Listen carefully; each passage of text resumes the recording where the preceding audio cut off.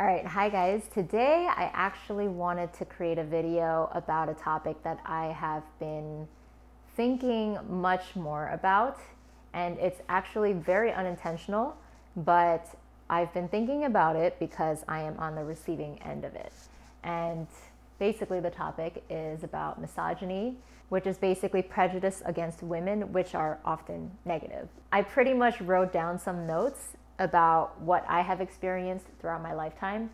So I will say that most of my experiences obviously have been through gaming. In my personal life, I have had an instance when it comes to the workplace, but aside from that, I don't feel like I have experienced anything super notable, mainly because of my lifestyle. I keep to myself. I don't go anywhere public. I don't really socialize. So there are much less chances for me to come across that, whether it's like somebody making a remark, whether it's at a restaurant or a bar. Just, I don't honestly know where it could potentially happen, but I just know that the chances of it happening to me are much slimmer because I do not talk to people when I go out, very rarely. I do greet people if they're friendly. I just don't put myself in those situations based on my lifestyle, I guess. And I'm often alone. So first off with gaming, this one has been very upsetting for me.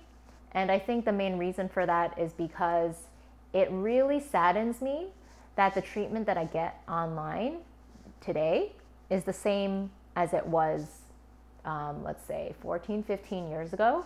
So that's basically saying how society's views on women have not changed very much, because if they did, I'm sure that people would have different views and opinions on it, which would mean that they would not voice or say certain things like this whenever they come across a female online. So I'll admit for myself, lately I have been fairly ashamed that gaming is a big hobby of mine, because I just don't feel like the people that I tend to come across online are good influences, as well as just the treatment that you get regularly being female. So there's a lot of different factors for this. So first off, one of the main ones that you see in gaming and everything else in life for females is that their achievements are diminished by their gender.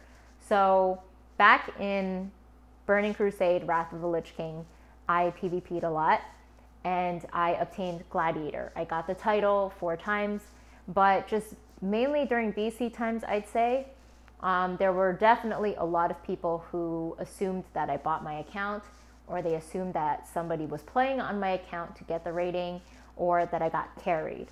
Those are always the 3 narratives that people assume when a female in the game has some sort of notable achievement. So you see that in everyday life, because we see that in the tabloids when it comes to Taylor Swift. She has broken so many records. She's an extremely successful artist. She's an amazing songwriter. Yet every time they talk about her, they diminish her to the fact that she dates a lot of men. And that narrative is never applied to men when they date a lot of women. So that is something that I feel like I've come across all the time in gaming. Of course, other females always come across this, and it's tiresome, it's insulting. I had an instance recently where I was just trying to PvP for fun with a friend, and I put in the description that I had previous Gladiator experience, that I had like 2700 experience, and we were just trying to find a mage to play some threes with and mess around. And the person that we found wrote in chat, "Is this some chick that you're carrying? Or what's going on here?" That's what he wrote. So basically what he assumed is that me being the person with the PvP experience, he assumed I was a man, and that my friend who has no PvP experience, well, like nothing notable that he can mention through achievements or titles or any of that, they assumed that I was the man and that my friend was the woman because I was playing with him, and they just assumed I was naturally like boosting him or something. Also assuming that females are only capable of being carried and not being the one with the titles. It's very, very pathetic and sad that stuff like this still happens to this day, because you know what, as I take the time to think about it, I feel like a lot of what I'm experiencing now are things that the women in my period films experienced so many years ago. Everything just feels the same. It's just presented in a different manner, maybe a little bit more subtle, but there's just so many people, I think, that don't recognize that these are unacceptable, insulting, disrespectful, all these negative things, but maybe at the same time they don't care, and perhaps deep down they disrespect all of the women in their life. Another one that is extremely common, obviously, is harassment and harsh language. So harassment can come in any form. If I come across a new player, then once they find out I'm female, they might start sending me inappropriate messages. So this happened just a couple months ago at the very start of this expansion. I was playing with this one player and we were doing a couple Mythic Plus with others. And eventually he started messaging me, asking me what my sexual orientation is. Eventually he sent me some messages that were really, really disrespectful and inappropriate. So I just immediately removed him from my friends list. But people need to keep in mind, stuff like this happens all the time. All the time. It might not happen every single day, but the fact that it's consistent and something to expect whenever it happens again, it's not kind of just like, oh, let me laugh it off. It's just really deep disappointment, honestly. So another example that I gave in my video that I made years ago, I made a video that was called My Experiences as a Female in Online Gaming. And I mentioned how when I joined a guild, a lot of guild members started harassing me. And then one of the guild members who was streaming their progression raid at the time, him and a couple other guild members in Twitch chat started talking about how I deserved to be gang raped. They called me a cunt. They just wrote all these really, really awful, horrible things about me. And they literally knew nothing about me outside of the fact that I told one of the officers that I'm probably going to just not really respond to some of them because they were bombarding me with messages the moment I joined the guild. And that is not something that you ever experience unless there are ulterior motives. So that experience was the first time I had ever experienced extremely, extremely, extremely misogynistic behavior online. And I was really blown away because this was maybe just 3 years ago, just 3 years ago. So another big problem that I remembered thinking at the time during that experience is the fact that there may be decent human beings in this guild that stay quiet about these other guild members' behavior just because of their worth in the guild. So in environments like that, there may be some really, really toxic, disgusting individuals with some very, very messed up views, but they are allowed to stay around. And the only reason they can is because they are good at a video game. So what these people in the guild are essentially telling you is that as long as you're good at the game, you can disrespect other guild members because there was other females in the guild. You can say some really awful sexist things and other people will just have to deal with it because you're good at playing WoW. I think people just need to take the time to think about environments more. Mindset, the person behind the player. You really need to take the time to think about those things. And I think that a lot of people simply just don't, which makes them, in my opinion, kind of just as bad because they are condoning a behavior by remaining silent. It's the same as like, I was just watching a movie recently where this woman was being harassed on the subway by these two men, and there were a bunch of people sitting nearby and they did nothing. They said nothing, they did nothing. This is the same thing. If you say and do nothing when you see something bad happening, you're just as bad. Another thing that is very common that people tend to impose on women, this applies to gaming and everything else, is the fact that we are expected to be cool about some of these things. So the example that I mentioned earlier about that guild that was really, really misogynistic, they had a female guild member already. And something that they proudly advertised to me was the fact that she was able to handle sexist jokes and be cool with it, and that she had thick skin. That was something they actually proudly said to me.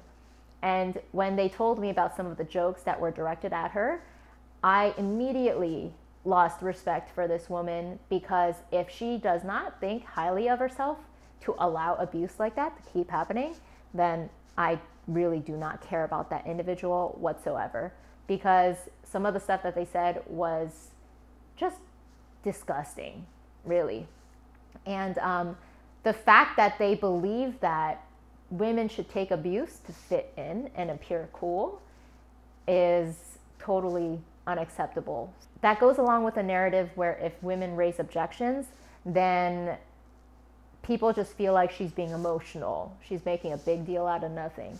All of these other traditional excuses that have been mentioned from time to time. There is still that issue where a lot of people think that the excuse of it's just a joke is actually valid. That is not a valid excuse. So this is something that I have noticed more lately and thought about, but back then I don't really think that I thought about it very much. But there have been certain phrases that gamers use when it comes to their significant others, their wives, their girlfriends, whatever. And back then, they used to say girlfriend aggro or wife aggro.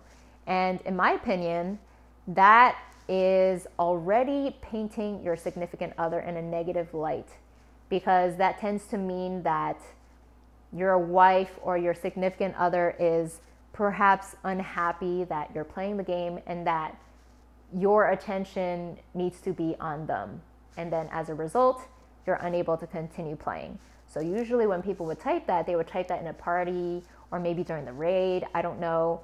In my opinion, that's something that's really unnecessary to state, because they are throwing their significant other under the bus as an excuse when all they can simply say is, give me a moment, or like, give me 1 second. You know what I mean? Like, instead of just asking for a moment to address whatever's going on in their life, they have to say this one phrase that makes it seem as if their girlfriend or their wife is being unreasonable. And I am astonished that people still use that phrase today. And another thing I've noticed plenty of times is that there would be people that are married in Discord, and they would mention something like, hold on, I need to talk to my wife. And then somebody else in the Discord would say something disrespectful, like, oh, see you in 2 hours, basically insinuating that women talk too much. And then the married man would be like, laugh about it. Laugh about it. Someone just disrespected your life partner and you don't care. You laugh about it, or you don't think it matters enough for you to actually say something about it. So maybe, yeah, there can be the situation where it's not worth it to like pick a fight over something like that. But the whole remaining silent over something, that just bothers me a lot, because silence is weakness. And silence also means that these actions will keep on happening if you don't speak up about it. And sometimes I just feel very bad, because if I was dating someone or married to somebody that would say something like that about me, I probably would not want to be with them, because that clearly shows that they don't respect you enough to care about how others are like speaking about you. Like that's the thing though. If you know that somebody is married to somebody and you say that about their significant other, you must know that they care deeply about this person, but you're still going out of your way to say something sexist and somewhat insulting. And it's even worse to think that the married man just doesn't even want to defend his wife. All right, I am going to move on to a situation that happened to me just over a year ago. And I have mentioned it a little bit on Instagram. I don't think I've ever really extensively talked about it. Maybe I have, but we'll go over it again.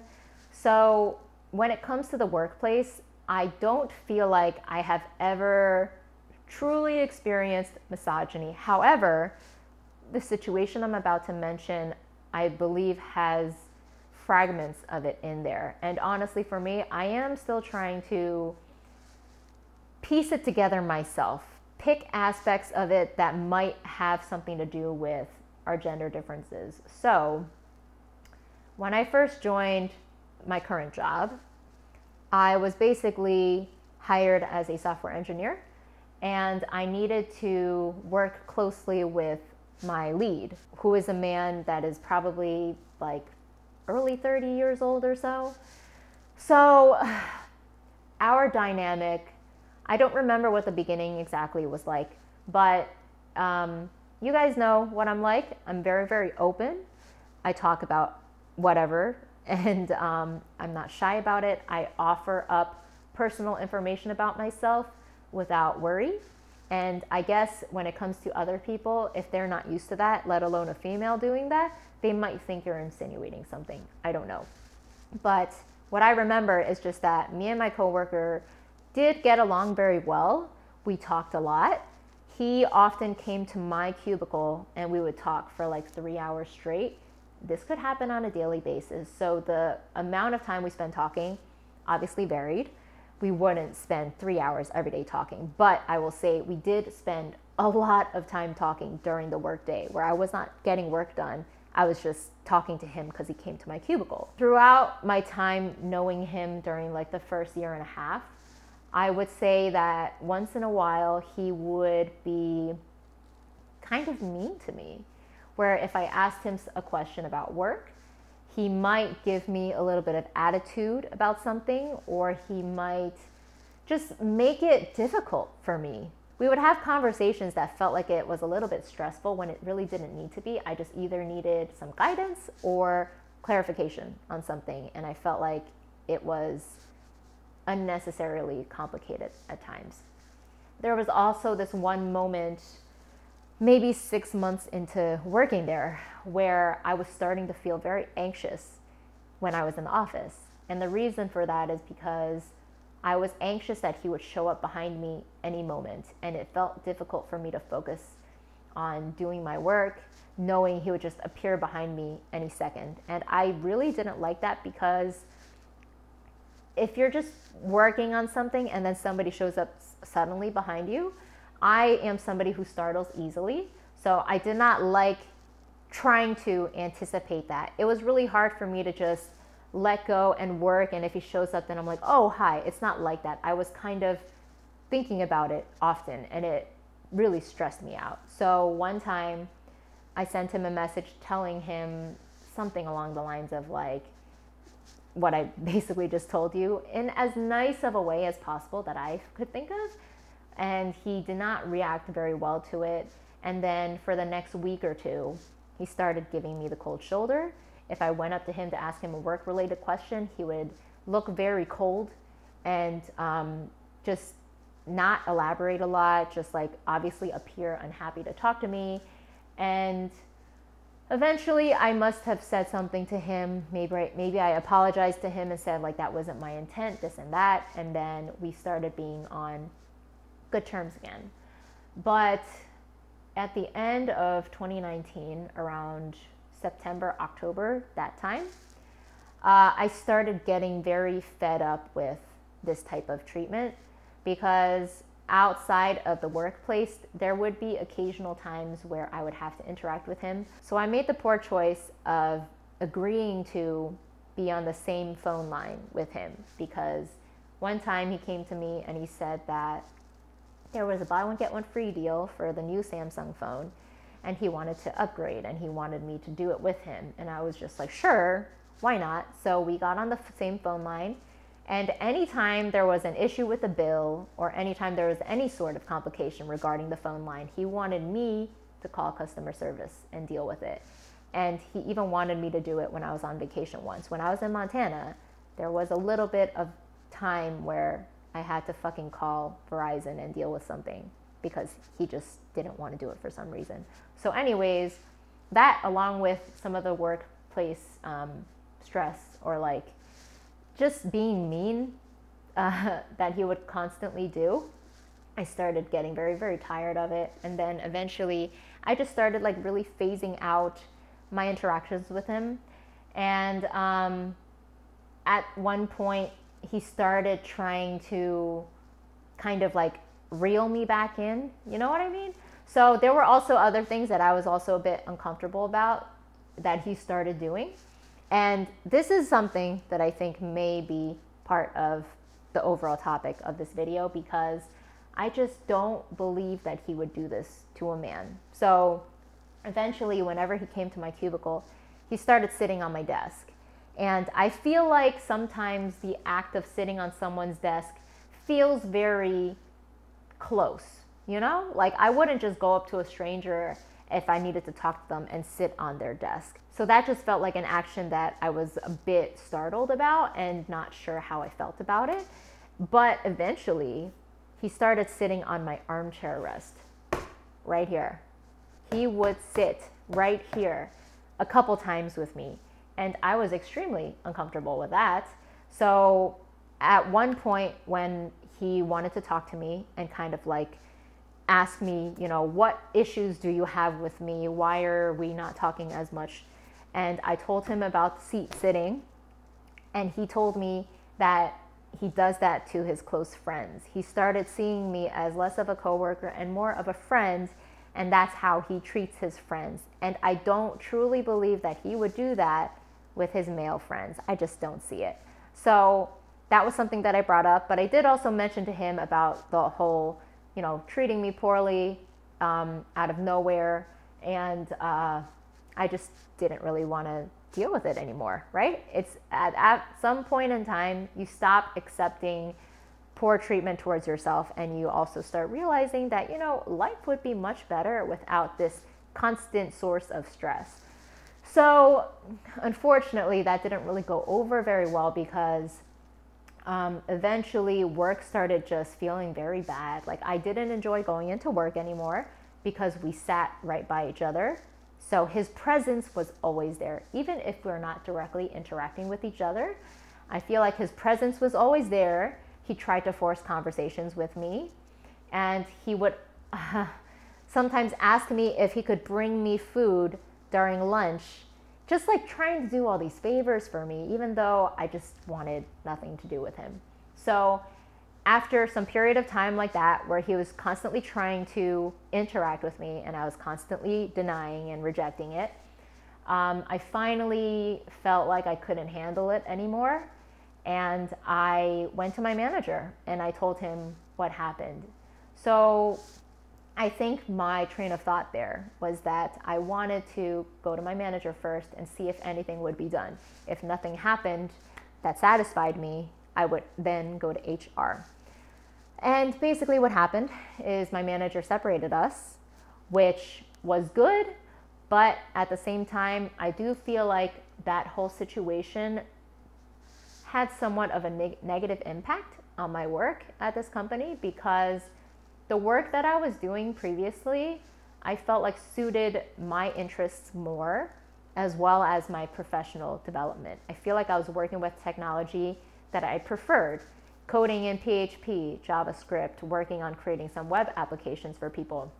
But now, for a while now, ever since that time, November 2019, I have pretty much switched my focus because they needed to find me other work that did not involve my coworker. Basically what he wanted to do, right, was for me to never collaborate with him again professionally. And that meant that they had to find other stuff for me to do. My first project wasn't very bad. I basically created a tool for the test engineers from the ground up, and I did that in PHP. So I did enjoy that. I enjoyed creating it from scratch, making all the decisions myself, and also interfacing with my customer. But lately, I've just been working with a lot of Microsoft applications, and I have never been interested in that. I find that very boring. I find that technology very old, and it's not very thrilling. So that whole situation kind of did open my eyes a bit about the power dynamic. So yeah, that situation definitely opened my eyes a bit more when it comes to power dynamics, because instead of just approaching the situation as he makes me uncomfortable, let me try to put a stop to this or change it, I had to consider the fact that he was a big collaborator when it came to work. I always went to him for new tasks, and I would go to him for help with things. Like, he was basically someone that I was talking to and needed to talk to on a daily basis. So trying to navigate and figure out how things would change if I were to report things to my manager was always like weighing heavily on my mind. And I think in the beginning also, I was reluctant to even report his behavior. So that was something that my manager actually told me when I mentioned to him that I was getting, the cold shoulder when I confronted him the first time about showing up at my desk too much. My manager did say, you should have told me about that, because yeah, he probably could have maybe spoken to him or done something to help make me feel more comfortable. But I do think that oftentimes we just don't want to rock the boat. We don't want to complicate things. We don't want to ruin we just don't want to ruin the way things are. And sometimes we perhaps doubt that a situation is worthy of being brought up and having things change if you feel even the slightest bit of discomfort. I've never really had a situation like that happen before in the workplace. So that was fairly disappointing, and definitely opened my eyes up more when it comes to this whole situation. And I guess lastly, something that I do want to talk about, which is pretty obvious, is just the type of treatment that you get for something as simple as streaming. I feel like before I started monitoring things a bit more tightly in terms of restricting people from chatting for a full day and just requiring you to follow, people would easily come in and make remarks that have nothing to do with the gameplay. They would focus on the fact that I'm female, so they would maybe mention how the person that I'm playing with is single. They're basically putting my worth in a romantic aspect, which is basically what people used to do way back when, right? The only value a woman had was whether she was someone you would marry, and then afterwards she had a specific role, being a mother, taking care of the household, whatever. And these people are pretty much doing the same thing, where the fact that you're female only serves one purpose, whether you are dateable or not. And like they kind of see you as just, a piece of meat, not as someone with layers of, like, whether it's intelligence. It has nothing to do with your personality, what you've accomplished for yourself, just like all these different layers to a person. They don't see any of that. All they see is, oh, is she single? Who is she dating? Or like, oh, the person you're playing with is someone you can date because they're single. Just stupid remarks like that, which is pretty much why when it comes to my channel, I have always monitored it very, very strongly. Like, I dislike a lot of the streaming culture. So I don't really allow people to come in and, comment on my appearance. Mentioning my gender for any non-useful reason. I can't really think of an example of that right now, but it's just completely irrelevant in my opinion. Same as the way people treat you in games. Your gender has absolutely nothing to do with what you are doing at that moment, which is playing a game.